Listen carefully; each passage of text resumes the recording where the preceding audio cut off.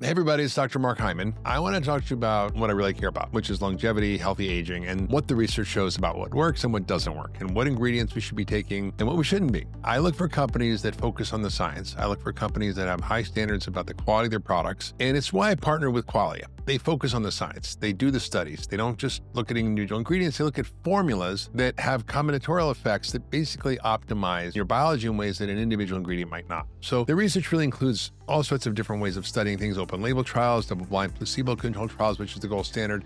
And very few companies do that in the supplement industry. So I pay a little attention when people do that. So for me, quality is everything. And I think that's why they call their company Qualia. The particular product I like is called NAD+.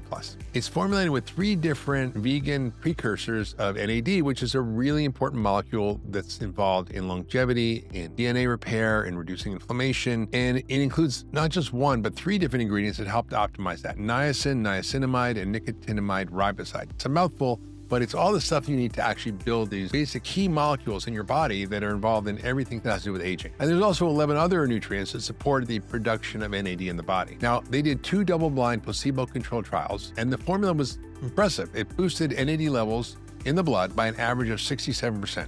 That's real. If I'm looking for a product, I want to see the data. And I'm happy with the data I saw for this product. It meets the bar I set for myself, for my patients. I trust the standards that Qualia has.